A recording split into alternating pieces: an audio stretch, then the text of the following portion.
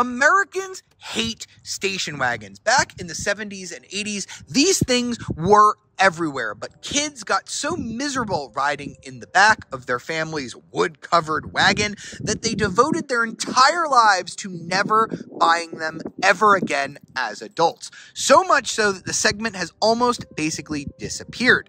There are a few companies out there that have tried to convince Americans to buy wagons again, some more successfully than others, by lifting them up a little bit and making them look more like an SUV or a crossover. The Subaru Outback is probably the best edition of that. People don't even know it's a wagon, they just think it's an SUV.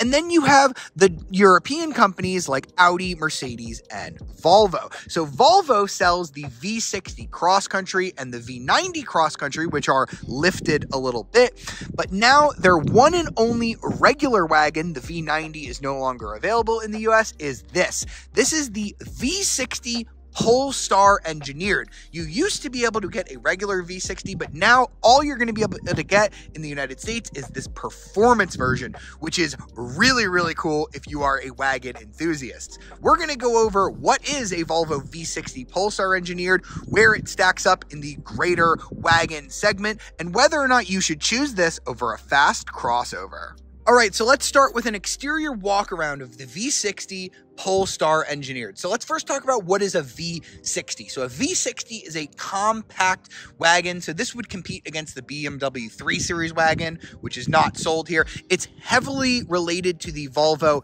S60, which is a compact sedan, which more closely competes against the 3 Series sedan. You've got the gorgeous Thor's hammer headlights. I absolutely love Volvo's latest design language. They haven't changed it that much in recent years, but I honestly don't think it's really been in need of a refresh because it still looks modern even a few years later.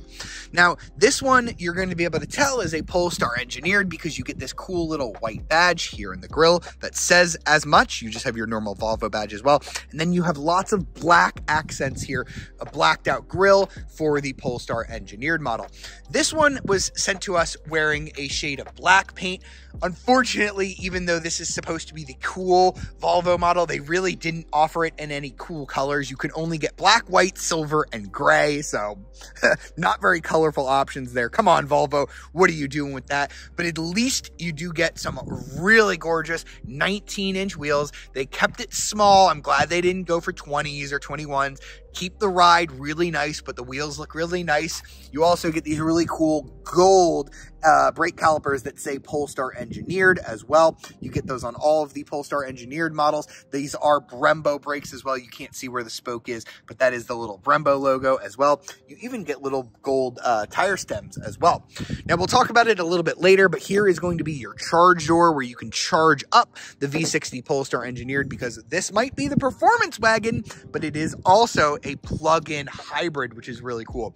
I love the overall size because the only other wagons that are still on sale in the US are things like the Audi A6 all-road. You can get the Mercedes E-Class all-terrain. Not only are those lifted, but those are considered mid-size wagons. So that would compete against the Volvo V90 Cross Country, which is another mid-size wagon. So definitely a lot longer than this. I'm loving the compact size because you have that small footprint, but you still get a ton of space as well. So this is really the only vehicle in the segment or on the market right now that is going to offer you small size with a wagon shape. It just says V60 here in the back. And again, you have another one of these little white badges that let you know it's a Polestar engineered. You don't get anything crazy in terms of exhaust clips down, tips down here. Volvo is very subtle, even on their performance division, which is why some of the choices here are a little bit interesting.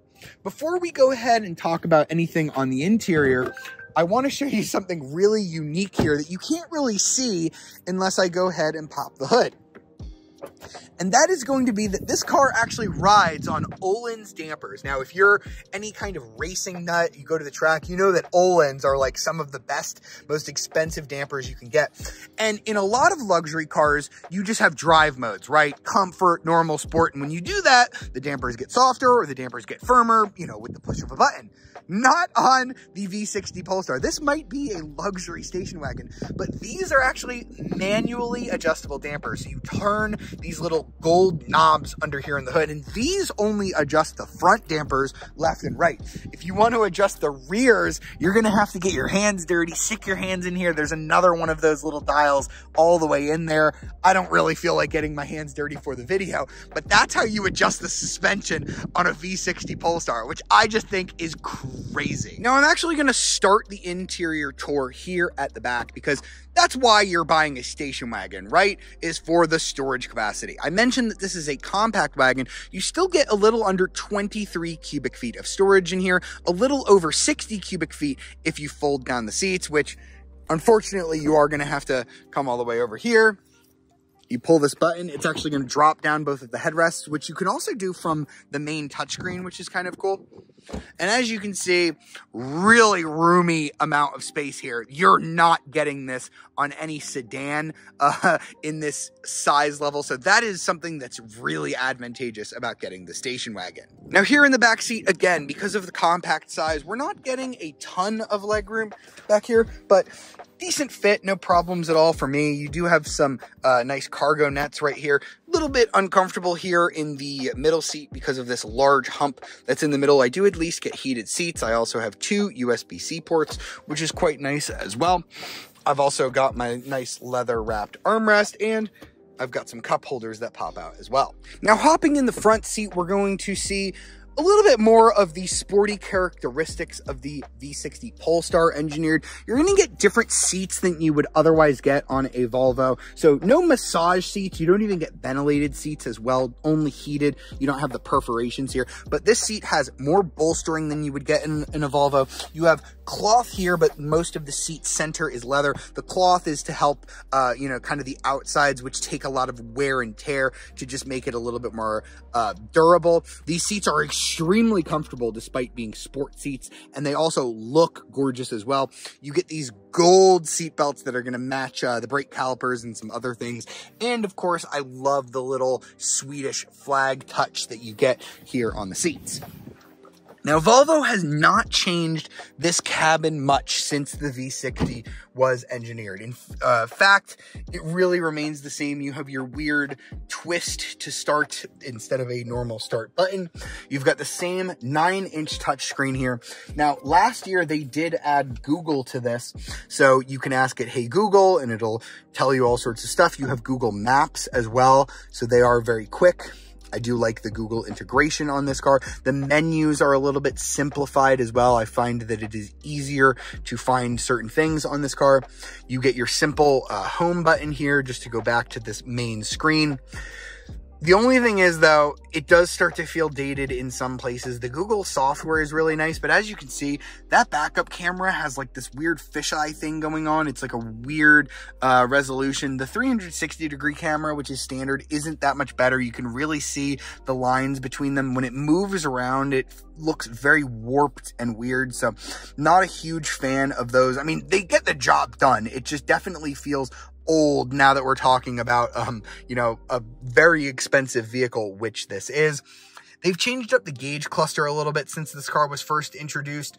You have your power charge gauge, which works similarly as it does in other hybrids. You have your speedometer over there. You can click a button here on the center to pull up your trip computer.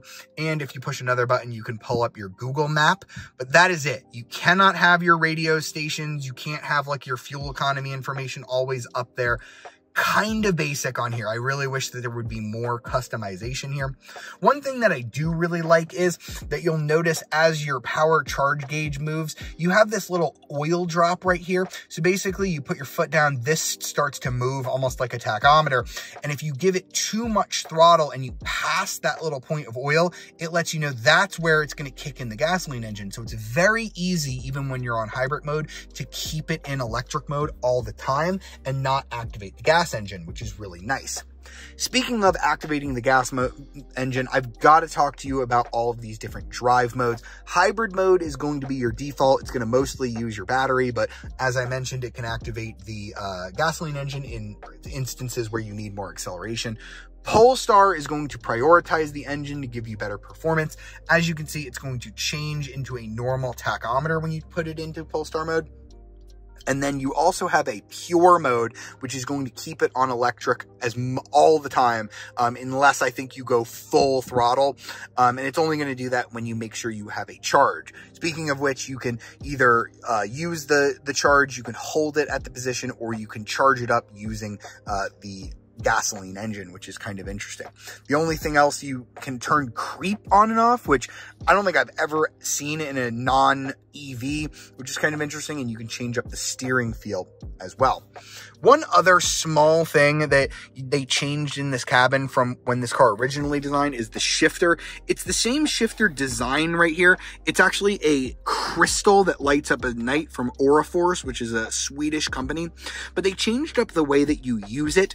You used to have to, like if you're in park right now, you'd have to push it, and that would put you in neutral, and then push it again to put it in the drive. And then to go from drive to reverse, you'd have to go up, like that. But now it can all be done in just one motion, because they added like a little detent in here. So that's how you would get into neutral, just by moving it a little bit. Pushing it more gets you into drive. So now you can quickly go from drive to reverse, or from reverse to drive, and then back into park. It used to be a total pain in the butt to use this shifter, so I'm glad Volvo listened to feedback on that and actually changed.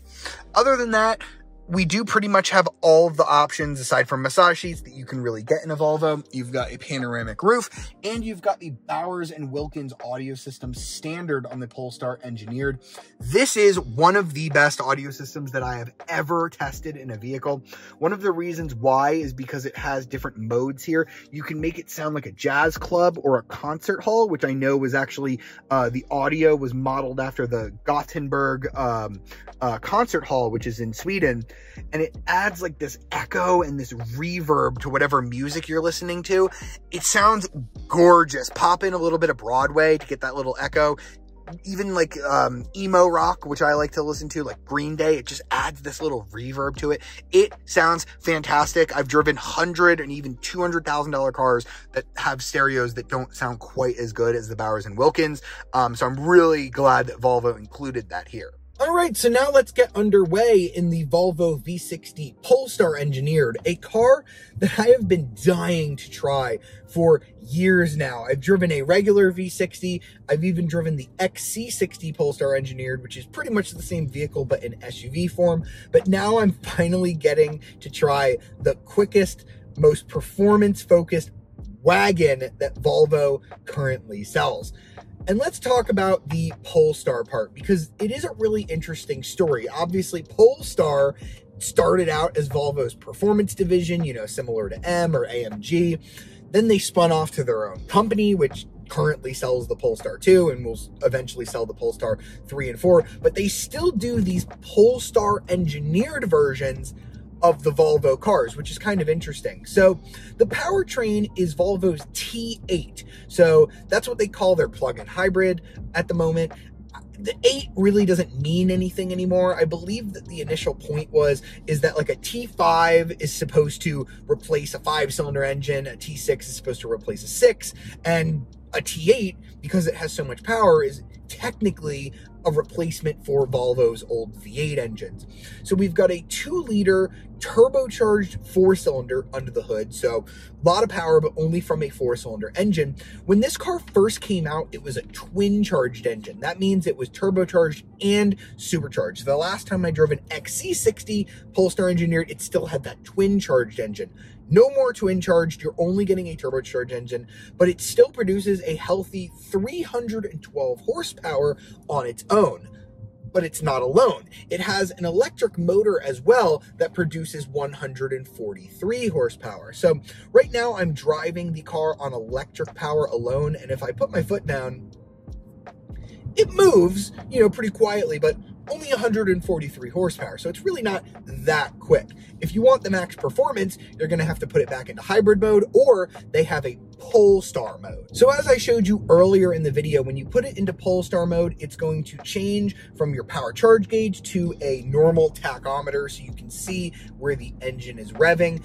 The thought behind that is you usually don't care whether, like, how high the RPMs are going, so you really don't need the tachometer. But in Polestar mode, it's going to prioritize the engine instead of just the electric motors to give you the maximum performance. When the engine and the electric motors are working in concert, you'll get 455 horsepower and a whopping 523 pound-feet of torque. Those are great numbers going out through an 8-speed automatic transmission. When I first drove the XC60 Polestar, and back when this car first came out, it only made 415 horsepower and 494 pound-feet of torque. So really nice bump in both of those categories.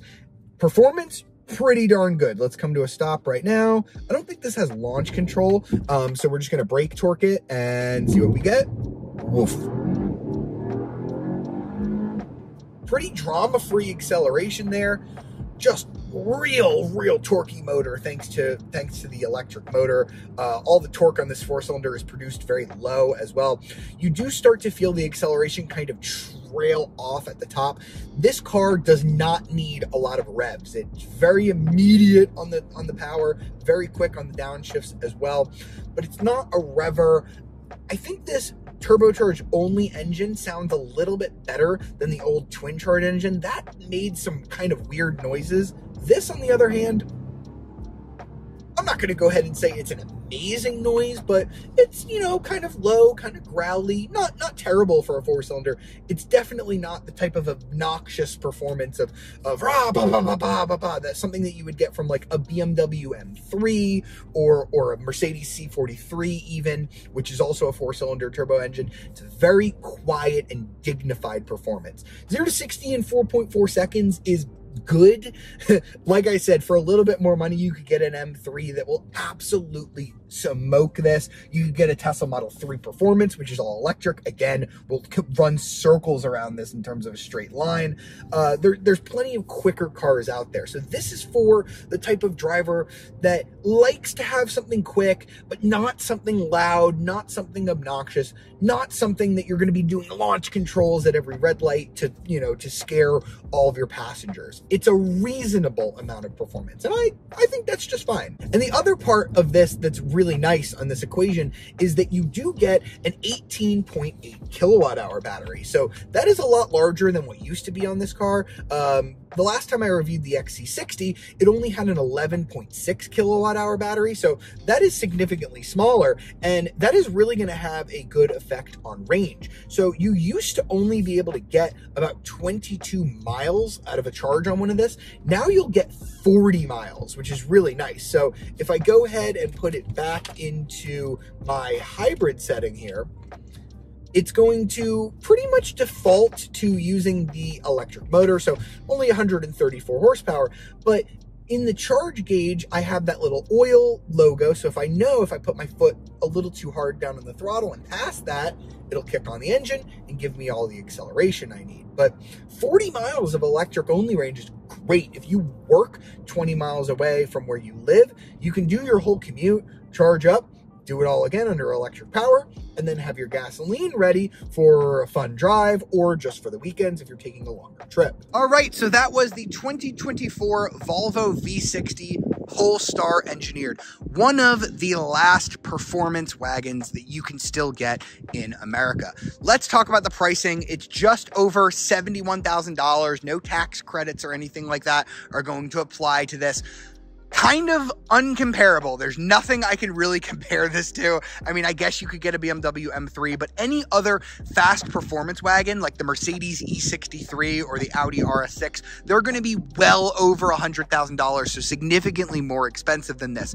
If you absolutely love everything that I told you about this car, but you're just not willing to drive a station wagon and you'd rather have an SUV, I don't know why. The wagon is what I think you should get, but you can spend about 75 grand and you can get the XC60 Polestar engineered. Gives you pretty much everything that you just saw here. You can actually get bigger 20 or even 21-inch wheels on that. But other than that, it's exactly the same package, just in an SUV format. But honestly, I think you would be much cooler in the station wagon. You are just not going to see another one of these wherever you go. I really hope you've enjoyed this look at the 2024 Volvo V60 Polestar engineered. For more videos like it, be sure to like, subscribe, and ring that notification bell to be alerted of our latest videos. I'll see you next time.